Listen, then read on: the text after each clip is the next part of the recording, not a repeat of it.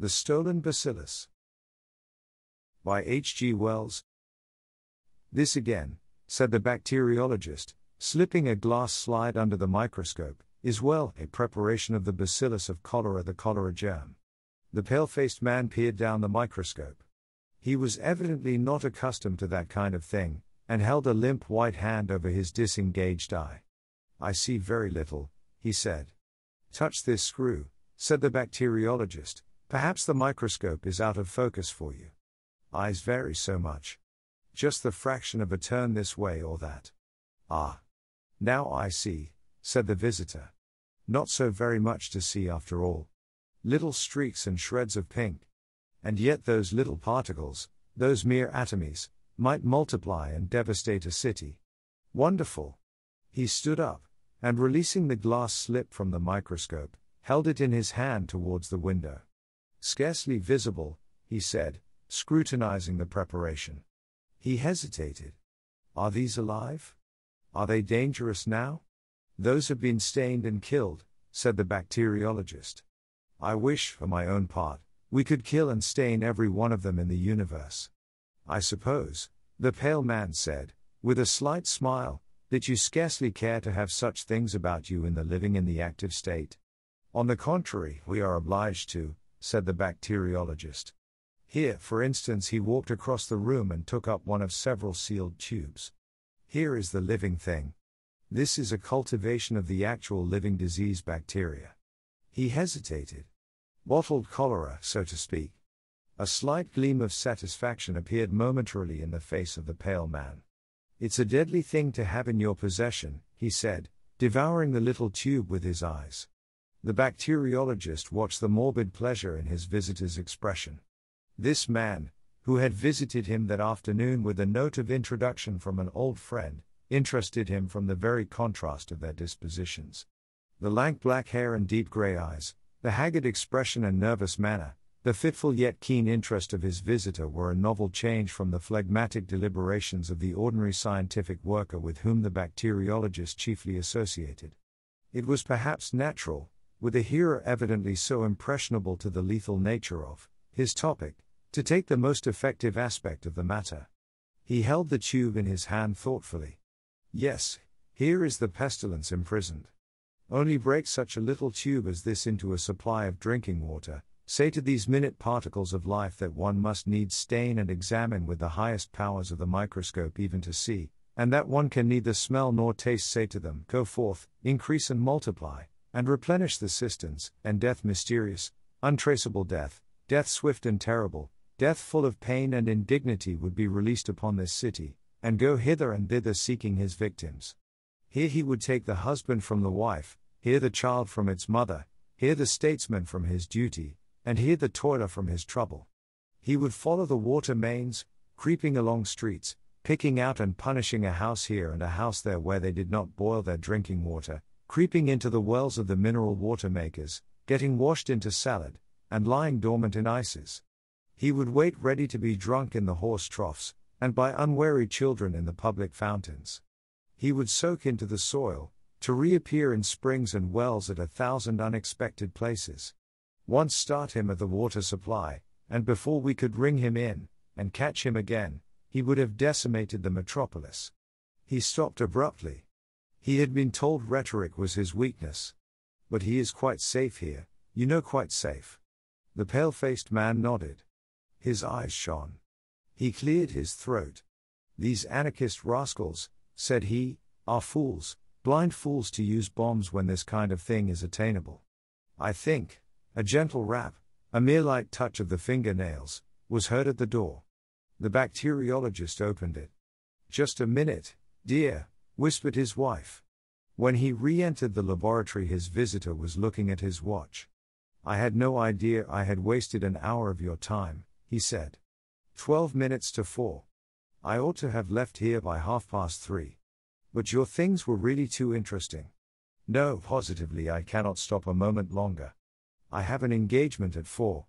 He passed out of the room reiterating his thanks, and the bacteriologist accompanied him to the door, and then returned thoughtfully along the passage to his laboratory. He was musing on the ethnology of his visitor. Certainly the man was not a Teutonic type nor a common Latin one. A morbid product, anyhow, I'm afraid, said the bacteriologist to himself. How he gloated over those cultivations of disease germs. A disturbing thought struck him. He turned to the bench by the vapor bath, and then very quickly to his writing table. Then he felt hastily in his pockets and then rushed to the door. I may have put it down on the hall table, he said. Minnie, he shouted hoarsely in the hall. Yes, here, came a remote voice. Had I anything in my hand when I spoke to you, dear, just now? Pause. Nothing, dear, because I remember, blue ruin, cried the bacteriologist, and incontinently ran to the front door and down the steps of his house to the street. Minnie, hearing the door slam violently, ran in alarm to the window. Down the street a slender man was getting into a cab. The bacteriologist, hatless, and in his carpet slippers, was running and gesticulating wildly towards this group. One slipper came off, but he did not wait for it. He has gone mad, said Minnie, it's that horrid science of his, and, opening the window, would have called after him. The slender man, suddenly glancing round, seemed struck with the same idea of mental disorder. He pointed hastily to the bacteriologist, said something to the cabman, the apron of the cab slammed, the whip swished, the horse's feet clattered, and in a moment cab and bacteriologist, hotly in pursuit, had receded up the vista of the roadway and disappeared round the corner. Minnie remained straining out of the window for a minute. Then she drew her head back into the room again. She was dumbfounded. Of course he is eccentric, she meditated. But running about London in the height of the season, too, in his socks. A happy thought struck her. She hastily put her bonnet on, seized his shoes, went into the hall, took down his hat and light overcoat from the pegs, emerged upon the doorstep, and hailed a cab that opportunely crawled by. Drive me up the road and round Havelock Crescent, and see if we can find a gentleman running about in a velveteen coat and no hat. Velveteen coat, ma'am, and no hat. Very good, ma'am. And the cabman whipped up at once in the most matter-of-fact way, as if he drove to this address every day in his life. Some few minutes later the little group of cabmen and loafers that collects round the cabman's shelter at Haverstock Hill was startled by the passing of a cab with a ginger-coloured screw of a horse, driven furiously. They were silent as it went by, and then as it receded, that's Ariix. What's he got?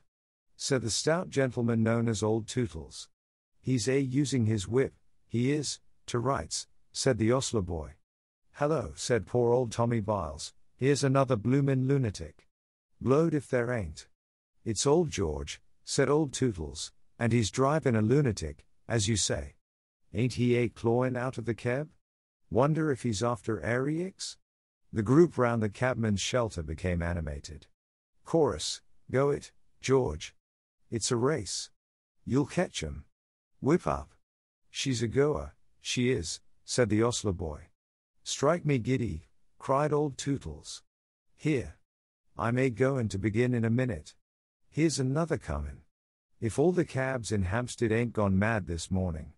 It's a field Marley this time, said the ostler boy. She's followin' him, said Old Tootles. Usually the other way about. What's she got in her hand? Looks like a eye at. What a bloomin' lark it is. 3-1 on old George, said the ostler boy. Next.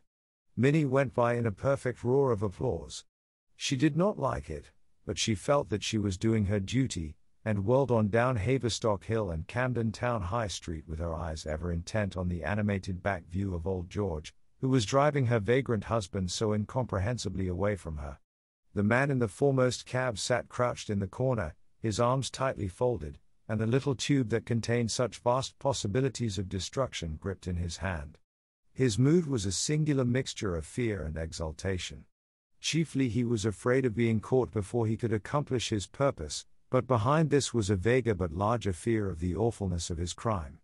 But his exultation far exceeded his fear.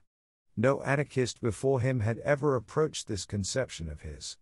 Ravacle valiant, all those distinguished persons whose fame he had envied dwindled into insignificance beside him. He had only to make sure of the water supply, and break the little tube into a reservoir. How brilliantly he had planned it, forged the letter of introduction and got into the laboratory, and how brilliantly he had seized his opportunity. The world should hear of him at last. All those people who had sneered at him, neglected him, preferred other people to him, found his company undesirable, should consider him at last. Death, death, death. They had always treated him as a man of no importance. All the world had been in a conspiracy to keep him under. He would teach them yet what it is to isolate a man. What was this familiar street? Great St. Andrew's Street, of course. How fared the chase? He craned out of the cab. The bacteriologist was scarcely 50 yards behind. That was bad. He would be caught and stopped yet. He felt in his pocket for money, and found half a sovereign. This he thrust up through the trap in the top of the cab into the man's face. More, he shouted, if only we get away. The money was snatched out of his hand. Right you are, said the cabman, and the trap slammed, and the lash lay along the glistening side of the horse. The cab swayed, and the anarchist, half standing under the trap, put the hand containing the little glass tube upon the apron to preserve his balance. He felt the brittle thing crack, and the broken half of it rang upon the floor of the cab. He fell back into the seat with a curse, and stared dismally at the 2 or 3 drops of moisture on the apron. He shuddered. Well, I suppose I shall be the first. Phew. Anyhow, I shall be a martyr. That's something. But it is a filthy death, nevertheless. I wonder if it hurts as much as they say. Presently a thought occurred to him. He groped between his feet. A little drop was still in the broken end of the tube, and he drank that to make sure. It was better to make sure. At any rate, he would not fail. Then it dawned upon him that there was no further need to escape the bacteriologist.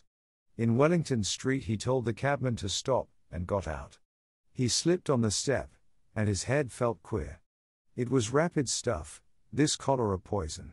He waved his cabman out of existence, so to speak, and stood on the pavement with his arms folded upon his breast awaiting the arrival of the bacteriologist.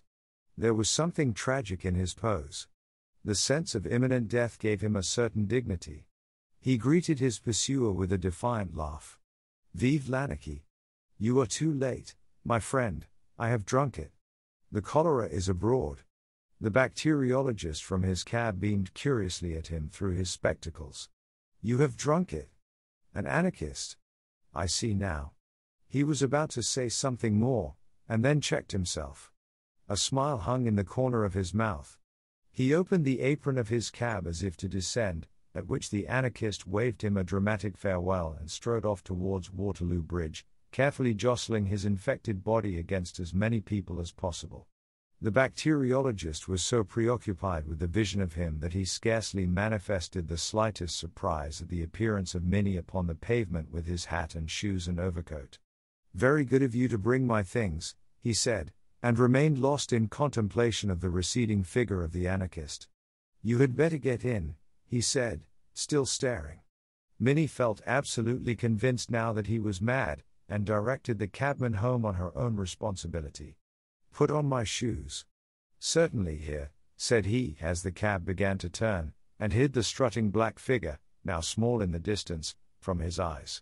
Then suddenly something grotesque struck him, and he laughed. Then he remarked, it is really very serious, though. You see, that man came to my house to see me, and he is an anarchist. No, don't faint, or I cannot possibly tell you the rest. And I wanted to astonish him, not knowing he was an anarchist, and took up a cultivation of that new species of bacterium I was telling you of that infest, and I think cause, the blue patches upon various monkeys, and, like a fool, I said it was Asiatic cholera. And he ran away with it to poison the water of London, and he certainly might have made things look blue for this civilized city. And now he has swallowed it. Of course, I cannot say what will happen, but you know it turned that kitten blue, and the 3 puppies in patches, and the sparrow bright blue. But the bother is, I shall have all the trouble and expense of preparing some more. Put on my coat on this hot day. Why? Because we might meet Mrs. Jabber. My dear, Mrs. Jabber is not a draught. But why should I wear a coat on a hot day because of Mrs.? Oh. Very well.